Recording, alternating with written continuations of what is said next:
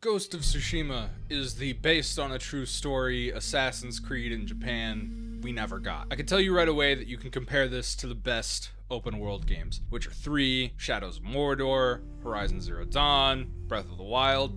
Take your pick. The entire game takes place on one island in Japan during the Yuan invasion in the 1200s. While it does have some glaring historical inaccuracies, such as the use of a typical uchikatana in Jin's daisho instead of a tachi, which horse riding samurai of the time definitely would have used, this is because it also takes an extremely good mood observation of samurai film and is heavily inspired by folktales. The iaijutsu martial art that is seen in the game is essentially unseen in history up until 200 years after the Mongol invasion of Japan. Most samurai media made today is based on today's practicing martial artists, and this is no exception. This is just one concession that was made for artistic liberty, considering the names of samurai and their clans, as well as the details of events, have all been altered in some way. It also erases the Chinese and Korean involvement in the invasion and leaves it just up to the Mongol forces, but I feel like this is likely for simplicity's sake.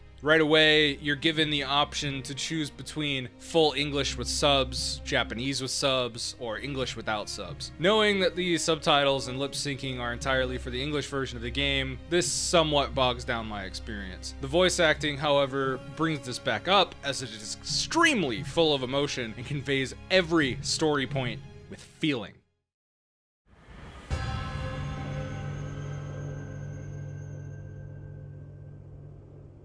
While Ghost of Tsushima is an open-world sandbox game, a genre that I have absolutely no love for, I have to talk about how this handles the genre with a certain amount of grace, both inside and outside the overworld. It maintains a stunning and pointed cinema-like experience during cutscenes with well-shot camera angles. It will almost certainly stand as the defining game of the PS4 generation for graphical fidelity and what was possible on the technology. Walking through the forests of Tsushima as light spills through the trees, nothing but the peace around you, coming to the edge of the forest in complete silence, reflecting on an abstract concept and writing a haiku, which becomes the permanent description of an unlocked cosmetic item. This, in and of itself, is a combination of mood and interactivity that achieves something that open world games typically never even get close to. Ghost of Tsushima gets so very near escaping the huge weakness of sandbox games: checklist syndrome. With immersion-centric features that sidestep this convention as long as it can throughout your experience. You can follow foxes to a shrine of Inari.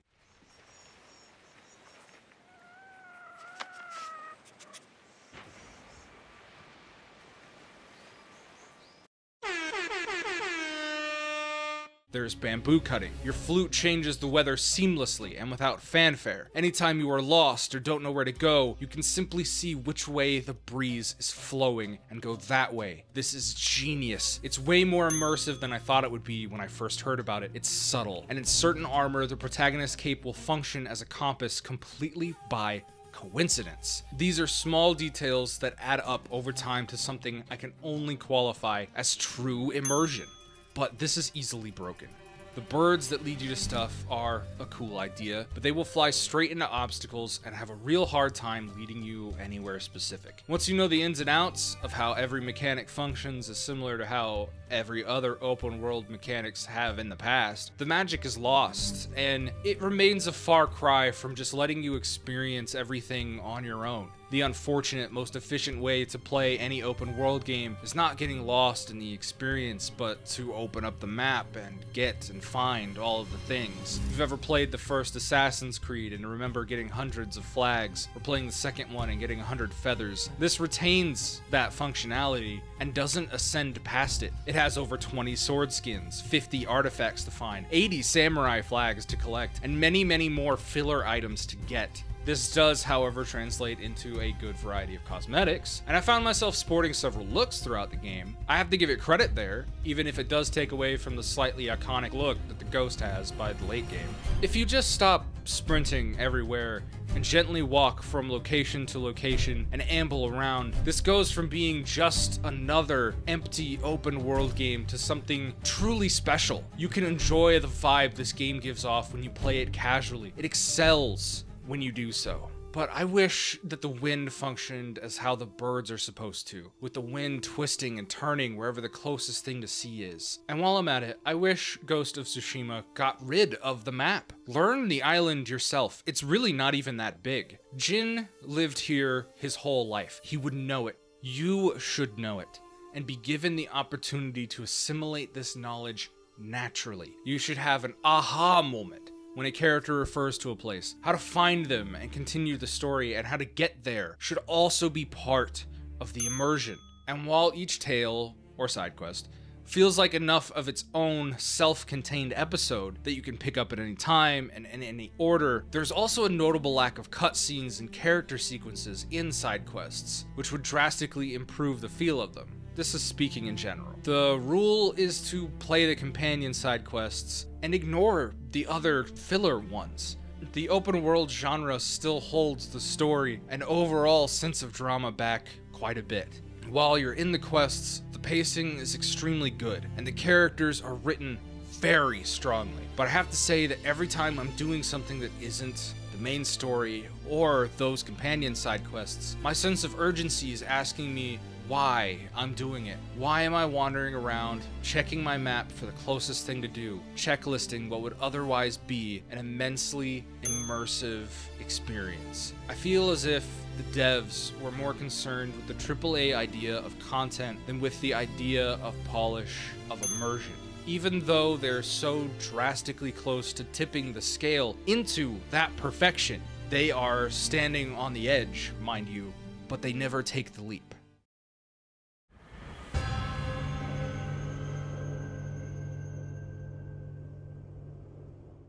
Jin Sakai is a character with compelling inner conflicts. His story starts with a strong chaos that is reflected in his powerful theme song. His relationship with his family is well thought out and developed. It's always on his thoughts, and it's always a driving theme of the story. He has to wrestle with these two different ideologies he has within himself as he justifies going against the samurai code to protect those who cannot protect themselves, because that is his code of honor. My opinion of this game's mechanical progression is, unfortunately, and rather oddly, really heavily tied to spoilers. Basically, I will say this: if you want to play only a stealth game, you will be held back. There is a clear comparison at the start of the game between the Jito Dai and the Khan, in that the Jito is completely upfront and honest about everything he does and is willing to die for his ideals. Jin ends up being a weird amalgamation of both, using intimidation tactics, fighting for what's right, using stealth. He terrifies people on the battlefield. He sneaks around, uses underhanded tactics, and has a complete lack of mercy for his enemy. This falls flat because while there is a clear line between Jin Sakai, the samurai, and the Ghost of Tsushima in mechanics in the gameplay, there is essentially barely any reason to actually use stealth mechanics up until this point, when the game rewards you more for not doing that at all until it is forced in the story. In fact, I feel like the times the game lets you play around with stealth is where the game is least confident and has the least amount of freedom. The entire time I was playing this, I was really dying for stealth playgrounds that were extremely specific, maybe urban and challenging, but they never came. Instead, you have a bunch of fights where you had to use every single tool at your disposal to win. I can only count 2 instances of gameplay where I was excited at how the mechanics were being utilized. Sneaking into a castle to deliver a message to Jin's uncle, where it would have meant death to be seen and be immoral and against Jin's code of honor to defend himself. In the final battle, where you are thematically overwhelmed and given no choice but to use every tool at your disposal, you feel as if you have become the Ghost, this merciless warrior with no limits, who can outmaneuver and outclass anyone if given the right tools. This is no longer a duel to the death. It is a cage fight, and you are a tiger brandishing a sword in mouth against an unsuspecting challenger. This is your battleground, where you thrive. Jin's self-conflict, while extremely important to his character and the story, mechanically is difficult to pull off consistently. Because of the game's narrative, Jin becoming the ghost over time, the game severely gimps certain mechanics in usability. Even looking at the skill tree, the ghost section has certain things that are unlockable, but little that is immediately useful as a stealth mechanic. Even your ranged attacks, throwables, and quickfire items that are unlocked are more useful as fight helpers and don't really function to assist in stealth and remaining hidden. As already mentioned, there's a very clear line between both from a design standpoint, and yet at every opportunity the game will stop you from being able to sneak too well without an extremely focused late game build. This is a problem because if you saw marketing materials at all, or if you just read the box, there's a very clear implication that player choice is there from the start. Even in the beginning of the game, when you're given stealth mechanics to play around with, they just kind of feel horribly placed. You end up feeling like you should just start a fight immediately. This is where the standoff mechanic, being a huge button at the bottom of the screen for the entirety of sneaking around, just becomes the devs going, are you sure you want to play a stealth game? You could be fighting honorably right now. And it feels like this massive finger wag. How dare you be sneaky? We built in this movie-inspired mechanic. Use it. So if you take the multi-assassinate option as the very first thing, and all the hearing upgrades right after that, you're going to be missing those skill points very early on, because you'll have no way to use them effectively. What you absolutely should do, for the sake of retaining the game's balance, is upgrading your parrying and evasion first. I can't stress enough that this shouldn't have been left up to the player if you were going to force this gameplay style, because leaving it up to the player has now had the side effect of potentially ruining the progression, as the game is designed in a very extremely limited window to be very exactly one thing: a samurai that plays dirty. Some things are locked behind story events, but not enough for the balance the devs are trying to achieve, considering that there is one build, not two, and forcing one or the other is not working here. The player doesn't have a choice. They just don't know that the first time they see the skill screen. You can break this down further by looking at armor stat allocations, which are muddled with loose, unclear language and percentages. What the fuck are these? The Mongol armor gives you shitloads of armor and health, and is the stealthiest set? This armor gives some stealth bonuses, but also melee damage, which is irrelevant when you're sneaking around. The ghost armor makes your insta-kills inside combat build faster, but also gives a huge stealth bonus. It also makes it so you just don't have to fight people at all via a terror mechanic that randomly has enemies flee from battle, which is unreliable and makes me wonder why the stealth mechanic isn't just built stronger. In the end, because of how it's handled, most armor sets are homogenized. You just pick one that looks nice to you and it all sort of remains balanced by itself. There are some exceptions, but when you add in charms, what's the point? I feel the devs were not confident about game balance at all, because after you get Ghost Stance and the Ghost Armor, you just kind of become God. Every difficult encounter gets a cheat button. If this was more about the invention of the ninja or the invention of a shadow warrior or something like that, I feel like it would be stronger narratively.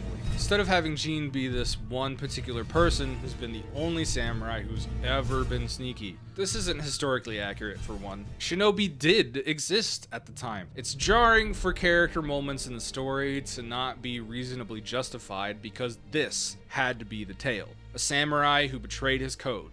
Someone who has to be brought to justice for not being honorable enough. It's very typical samurai film, and the samurai film in this refuses to accept that there might have been a ninja out there somewhere. Like, no one ever even says the word shinobi. It feels like you're avoiding it just to avoid it, and people who play stealth games are gonna know that. People who know the culture, laws, and customs of the era are also gonna know that. Samurai would not react how they did in this story.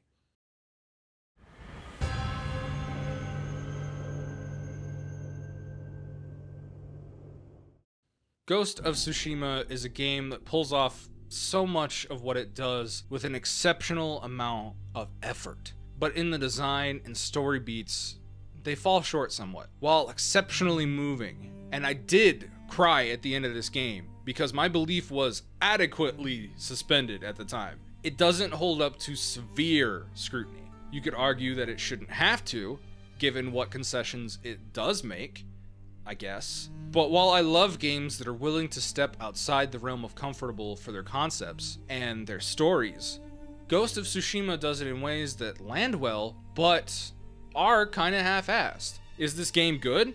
Hell yes. Absolutely. Go play it right now. Is it perfect? No. And I can't wait to see what sort of games will improve on what Ghost of Tsushima has done.